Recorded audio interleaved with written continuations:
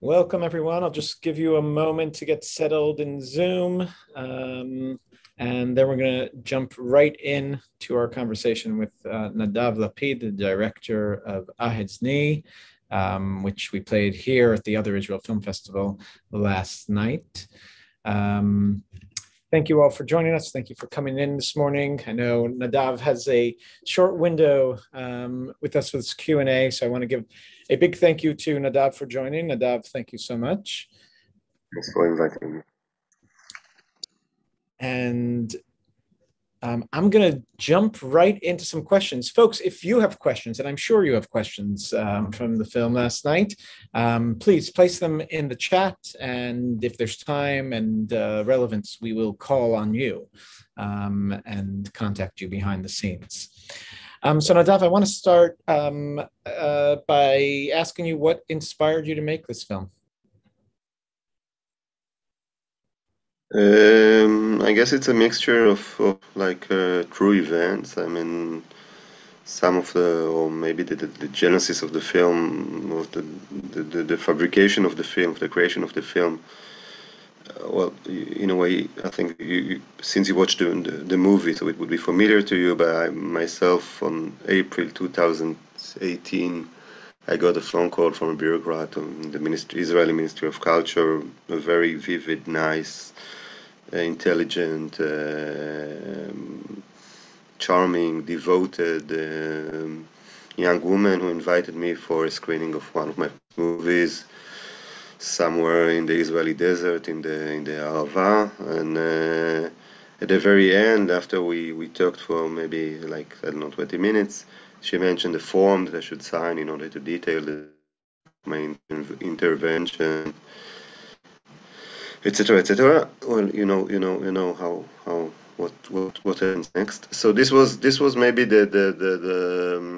I mean, maybe I'll say a bit more. It was like, it's not like today the situation is great, but it was like really, I think that maybe the peak of the period of feeling of anxiety and oppression in the Israeli cultural scene, where people were like lowering their voice and whispering when they started to talk about more radical projects, whatever it means. So for me, in a way, I mean, you didn't have to be Einstein in order to understand that this form is what is the aim behind it, and I remember that for me, what was really, well, all of this is in the movie, that I told this young woman. I mean, I told her, I understand that you don't like things that are not yours, and she automatically, she immediately she replied, yes, I'm not very proud of what I'm doing right now, that the situation is getting worse and worse. So could you please sign a form? I can send it to you by email. And unlike the main character, well, I wasn't as, I don't know, as maybe as cruel or maybe as courageous as the main character. So I didn't record her, and I went to the desert and I signed this form, and I don't remember which stupid topics did I choose. And from the desert, I was sending videos to my mother, who was my film editor. We were edited this film synonyms, and she was agonizing from cancer. And 1.5 months later, she passed away. And maybe 3 or 4 weeks later, I started to write this script. So this was maybe the direct genesis. But afterwards, I guess it's a little bit the description of what do you become when you live in a society, in a sick society. And I guess that in a way all the societies are, or most of them are sick in one way or another, but in a sick society where in a way you feel that the only possible choice is resistance and struggle and insisting on your opinions, even if the great majority is opposed to them. And you feel that you are surrounded by hostility, or by dragons, or by monsters, or by enemies, and slowly yourself you become a dragon and a monster. and you see only everything become charged. I mean, the simple simplicity of life, everything. You don't see any more people, trees, sun. You see only the context.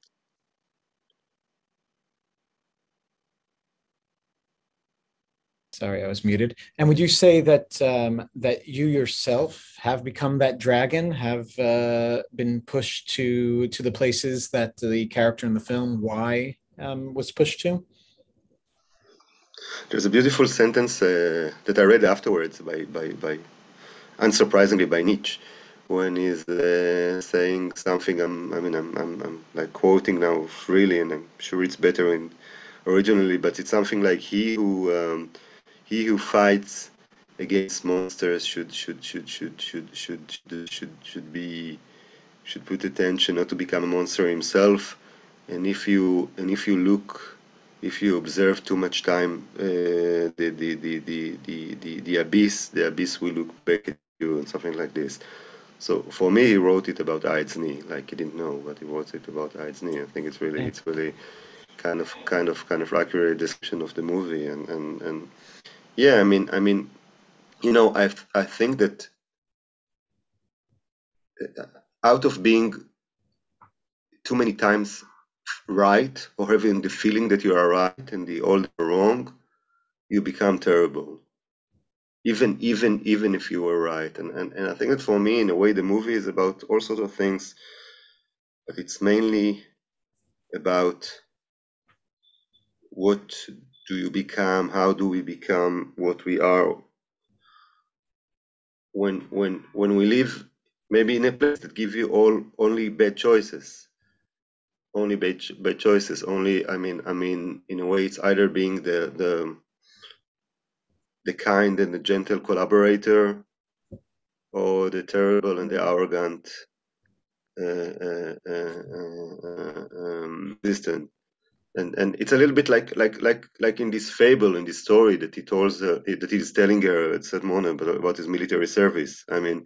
There are like three choices there. There are he who like there is the innocent victim, there is the tormentor, the devil, the sergeant, and there is the maybe future artist who observes anything from distant but is not doing anything. The only thing that doesn't exist there is is the normal choice, the good choice.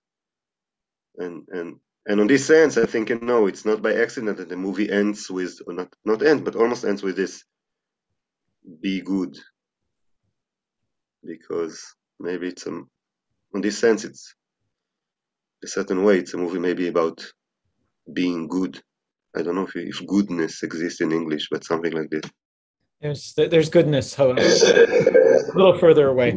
But it's very interesting. What do you make of and I think also there's a lot of you mentioned Nietzsche before, but also Kafkaesque elements within it, as far as being stuck in a reality where you can't win. But within all of that, I don't know if to call it irony, but I noticed that the Israeli film funds support a film about that's critical of the state, and these are the people that are often forcing people to sign alliance. Does that make this film a weapon in their hands? Yeah. Actually, it would have been hilarious if the film really would have been financed by the Israeli Film Fund. But I mean, truly, what happened is that my all my previous films were financed partly, at least, by Israel, which is logical because I'm Israeli and I lived in Israel and I grew up in Israel, and etc. etc. And since and my previous films, names, whatever it means, but it won a Golden Bear in Berlin. So there would have been there was a good case to ask for financing. But with this movie, together with my French producer, we decided not to ask for financing, because I had the feeling that it might be really, really dangerous for the movie. It's not like I was afraid that someone will throw me to prison or something like this. It's not the state of things in Israel, but there are many other ways to put obstacles to the fabrication of a movie. So it apply for support, and only when the movie was finished, selected to Cannes, we asked for support from several Israeli film funds, and the Israeli Film Fund was generous and courageous. It should be said, however, that they gave us 20,000 euros, which is 1.6 or 1.7% out of the budget of the movie. So I wouldn't say that it's a movie financed by I mean, I don't think that there has ever been an Israeli movie that was less financed by Israel, but even 1.7% is more than nothing. I think you can write it off as not being a tool for Israel's propaganda. I wanted to ask about the choice of the name and Ahed's knee, and in Hebrew it's called the knee, and that whole element within the film. Why did you choose to explore her story and to put that there in that way? I think that you know, for me, like this Ahed Tamimi thing, maybe it was based. It began like always. I mean, I must say that unlike all my other movies and most of the movies in the world that take time, the movie was done with a crazy urgency. It was written in the script was written in 2 weeks and a half.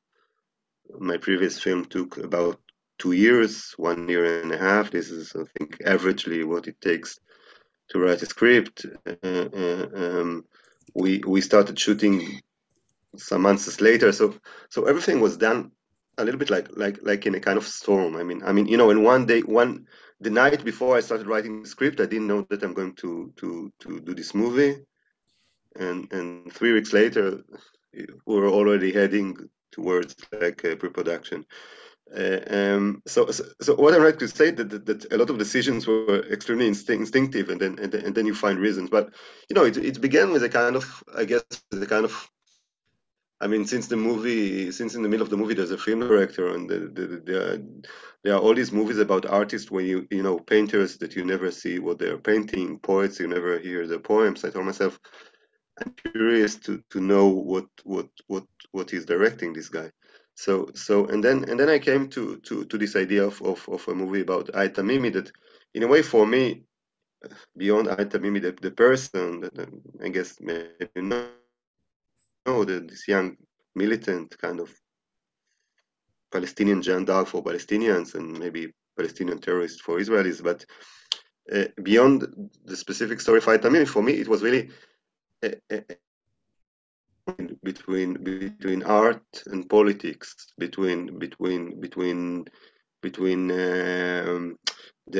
symbolistic and the concrete, between the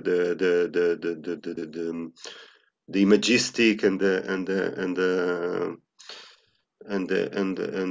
real and the true. I mean, you know, when you see Ahed Tamimi facing armed Israeli soldiers, in a way, you have the feeling that you watch a Renaissance painting, or I mean, you feel like building a monument of 100 meters, or making a movie. So there was something in this meeting point, and of course, but there was also something else, you know, with this quotation by this terrible Israeli minister Smotrich, who regretted the fact that she didn't get a bullet in her knee in order to be paralyzed for the rest of her life.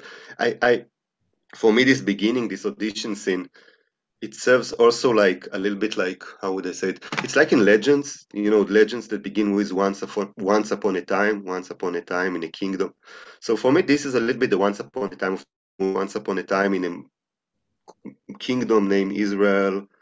There was a young Palestinian militant who slapped a soldier and was thrown to to 9 months in prison, and there was a respectable minister who regretted the fact that she didn't get a bullet in her kneecap. So this is the place, this is the territory, this is the geography, this is the conditions of, and now we are going to send our main character Y to this place and see what's gonna happen.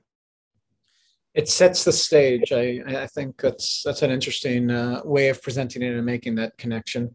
I know you're short for time, and I want to take a question from the audience.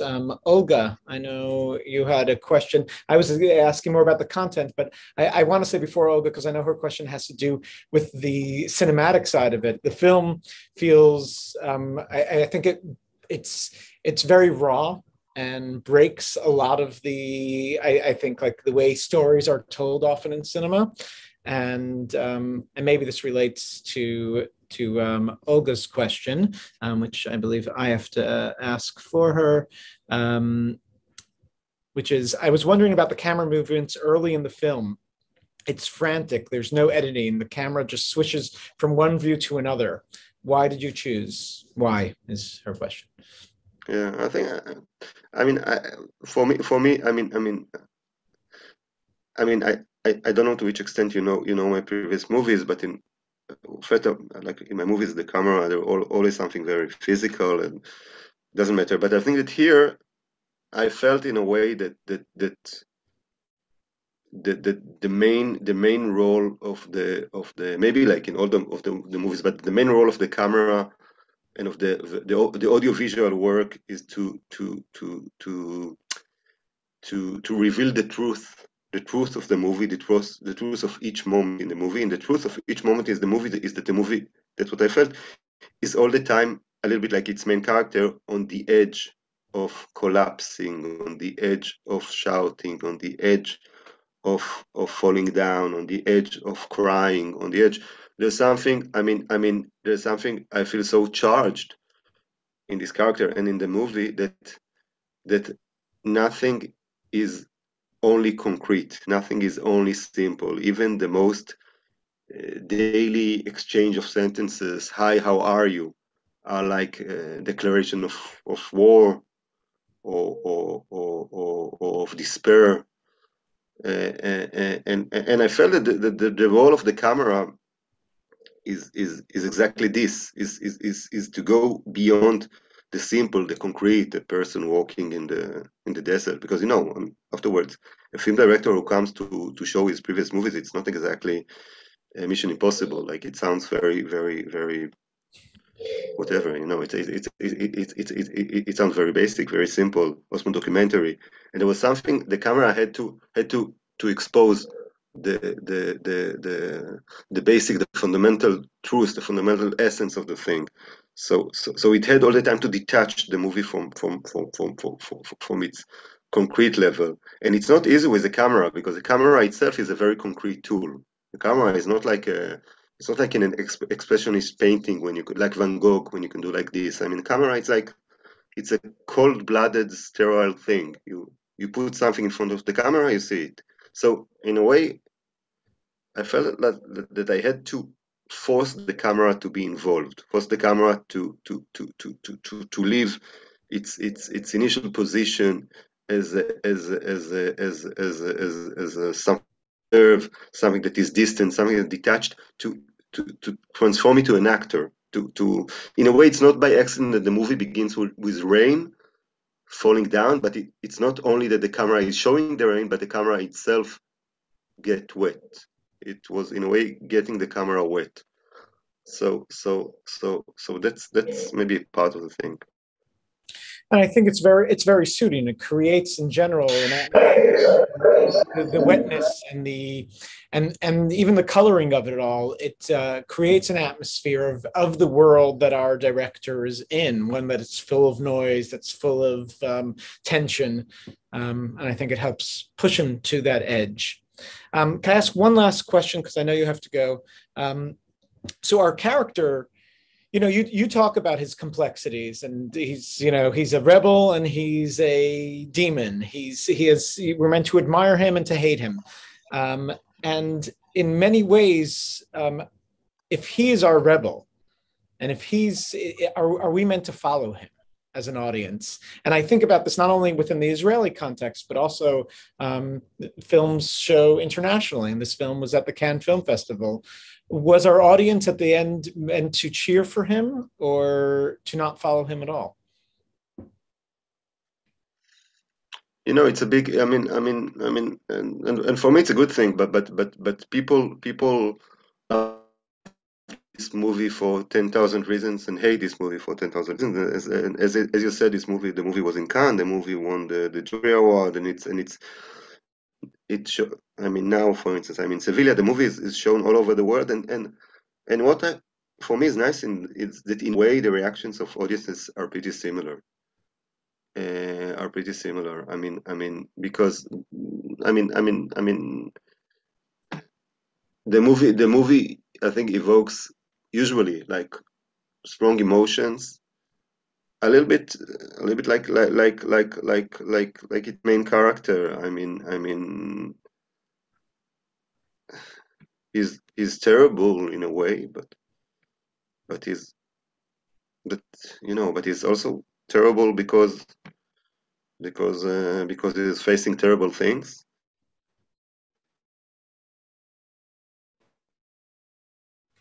And maybe most of us are also, and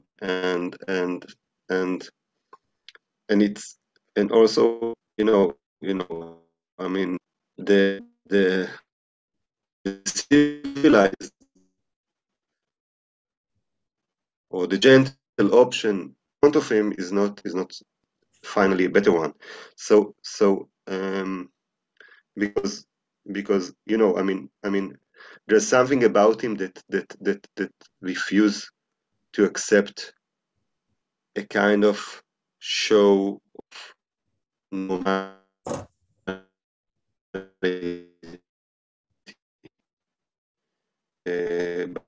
but in a way not normalize, is a product of the place where he lives. He's a part of the disease that he's trying to heal. He's the victim. He's also of the same fighting against. He's talking about violence. He's violent himself. He's talking about cruelty. He's cruel himself. But this is always, I think, the labyrinth in which, in a way, we find ourselves. It's a little bit like he's quoting his mother at a certain moment when she's saying that there are no survivors here. Everyone is infected. Wow. Sorry for being so pessimistic. I'm not such a pessimistic person. It's 10 a.m. here. We just had our coffee. I think that's a part of a lot of the films that we're showing at the Other Israel Film Festival really bring up a lot of these important questions. And I think, if nothing else, it's your film forces an audience to think about these questions. I want to thank you so much, Nadav, for being with us and for sharing the film. The film is being released by Kino Lorber here in the US, and I want to thank them and look forward to their release and continuing this conversation and thinking about these topics with further depth. Thank you all for being a part, and we hope to see you more in person. Thank you all. Have a good day.